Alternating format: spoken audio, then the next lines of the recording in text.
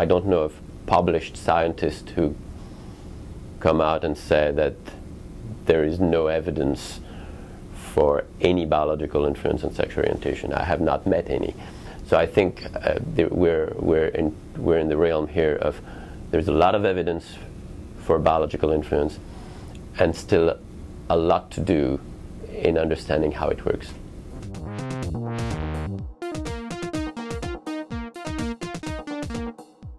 I started about now 7 years ago to look into just regular gay men and lesbian women and just and ask the question, well, how is it that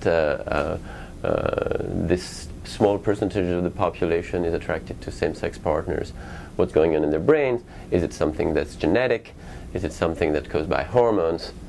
And I started recruiting subjects in gay prides or other events, and started asking them for access to their DNA, and then just test scientific hypothesis, as in, well, is there any evidence that there could be a biological cause?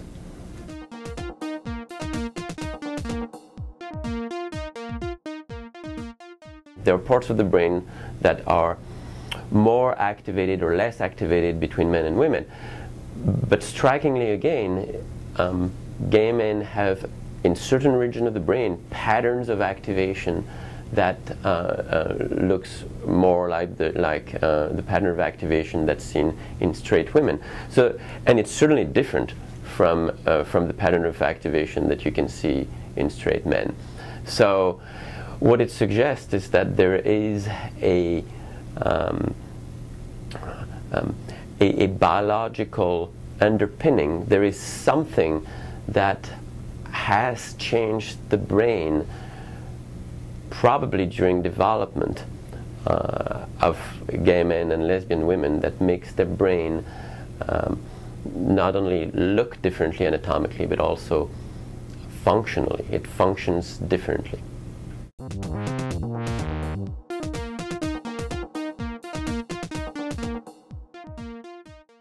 Based on research done with intersex children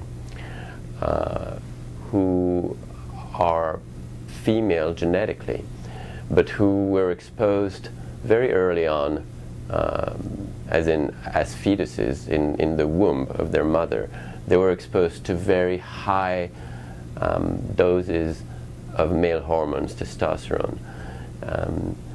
When these children are born and are being followed up, they identify as women, but they do have, on average, two things happening. One is what we call their gender role is more masculinized. That just means that their interest in toys, occupations, manner of dress is more masculine than typical.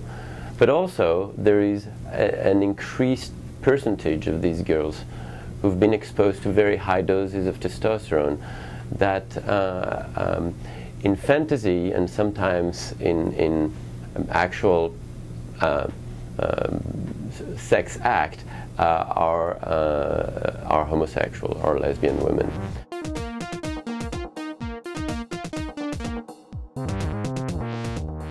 There is this idea that maybe at each male pregnancy, the mother is producing some kind of an immune response.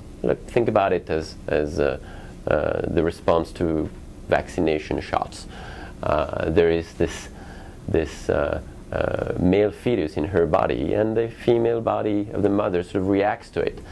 And at each new boy that the mother has, maybe the immune reaction becomes stronger, and maybe it interferes with the masculinization of brain development. That's a hypothesis.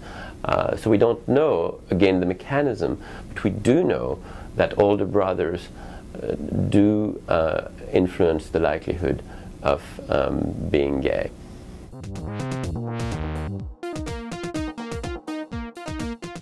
Identical twins are much more likely to have a co-twin, their brother, to be gay if they're gay, compared to fraternal twins who only share half of their genetic material.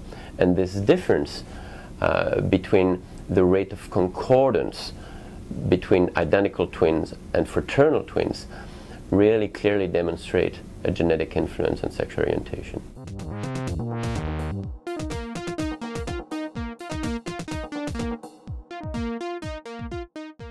The twin studies do not show that it's 100% genetic. They just demonstrate that there is a genetic influence. There could be other influence on sexual orientation. Some of them might be environmental.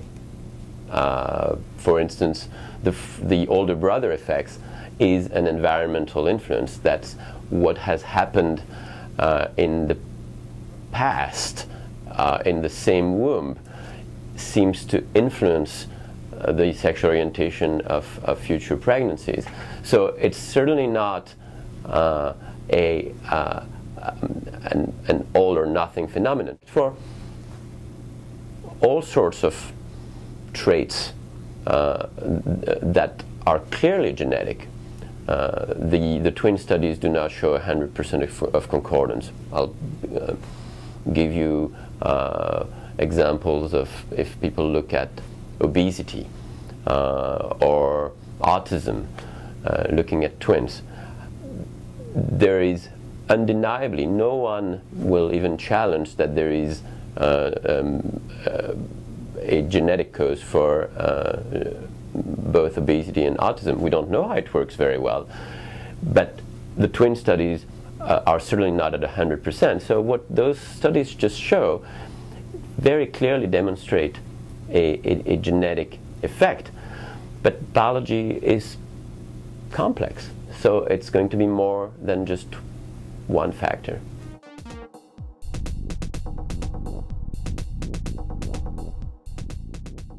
For the purposes of sexual orientation, every time researchers have looked at influences of the sort of broad external environment, the macro environment, so for instance, family structure. Is it true that single mothers are more likely to raise gay kids, for instance? That would be an influence in the environment. Well, you can actually test this hypothesis, and it's been done by teams at the Pasteur Institute, and there is absolutely no evidence that this kind of environment, the family structure, influences sexual orientation. The environment could be past sexual experience, whether pleasant or unpleasant. Again, this has been studied, and there is no evidence that that is the case. Child abuse. You can ask gay men or lesbian women if they've been abused sexually, and if you do that, and do that in a control group of straight men and women, you actually find that there is no evidence that this kind of environment changes your, or is associated with a different sexual orientation.